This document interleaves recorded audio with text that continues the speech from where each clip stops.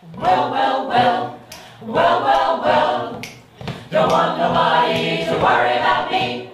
Well, well, well, well, well, well, said he would make up my dying bed. I guess he did. Said he would make up my dying bed.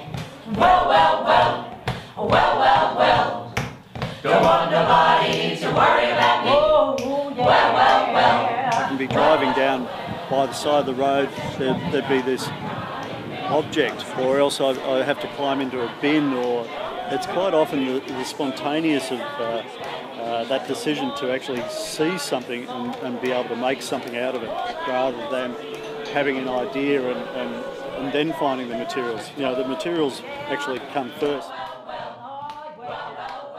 You know, you've got to have that great strength of commitment and faith within what you're doing to achieve the object, and sometimes you get lost. Are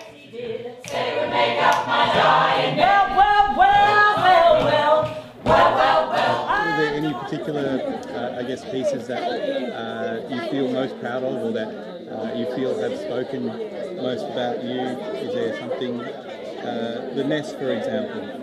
People respond really well to the nests, and which is nice. They seem to understand what they're about without me really telling them, which is really nice. So they seem to understand that there's a lot of work and there's a lot of love and heart and soul in there. And the part that they probably don't know is that the lovebird for me is about expressing the spirit or the soul of a person that you don't see when you first meet them, but it's something that's much bigger than they are. And so the lovebird is about that soul being made visible.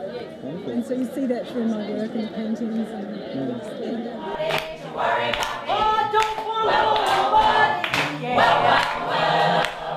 Said he would make up my dying bed. Oh, yes, he did. Said he would make up my dying bed. Oh, yeah. Said he would make up my dying bed. He said he would. Said he would make up my dying bed. Yeah, yeah. Said he would make up my dying bed.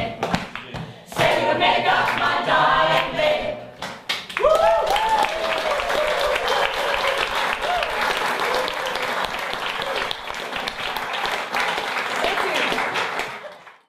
Really nice about having performed here is the fact that it's our home where we perform now, where we practice and rehearse, and we felt so welcomed here by you. So thanks for that. I really appreciate that's it. really good. And the fact that you're into it and supporting us. I was totally into it. It sounded amazing. It was really, really great for us. And they were nervous.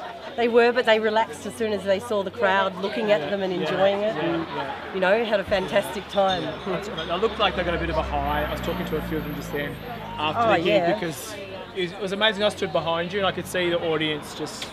It was great. And everybody responded to the call and response part of clapping, and so the audience was into it. I really appreciate that.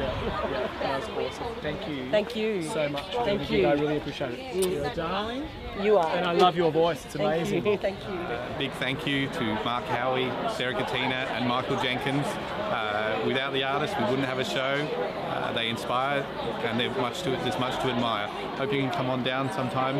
We'll be running for another 3 to 4 weeks. Hope to see you here soon.